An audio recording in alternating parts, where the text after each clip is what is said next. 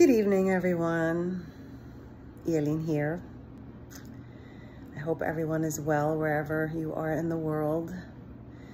Those of you who know me know that I have spent my life pursuing my career as a singer, and that predominantly what I sing is Brazilian music, Brazilian jazz. Today we lost one of the most amazing Brazilian jazz singers that has ever existed, Elin Andrade. I turned 50 this year, and I've been pursuing this career and singing this music since I was 15, and Elin Andrade is one of the reasons why. I actually have a show coming up next week, Wednesday, August 2nd at Blues Alley in Washington, D.C.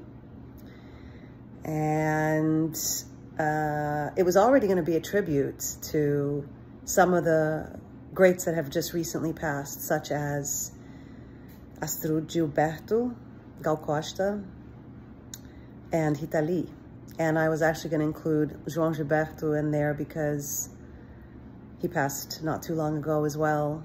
And usually I always do a bit of a tribute to Elis Regina, no matter what, since she's someone who's been so inspirational to me throughout my career. But with the news of Elin Andrade passing today, I had to come here and just drop a note for everyone, just to say how much she influenced me and inspired me throughout my life.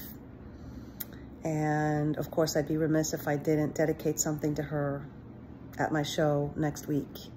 So if you're in the DC area, please come out. I'm gonna have some amazing musicians playing with me.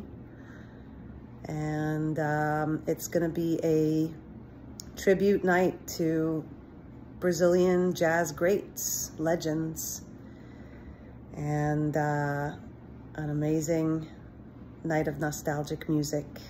And I hope you'll all join me. Be well, everyone.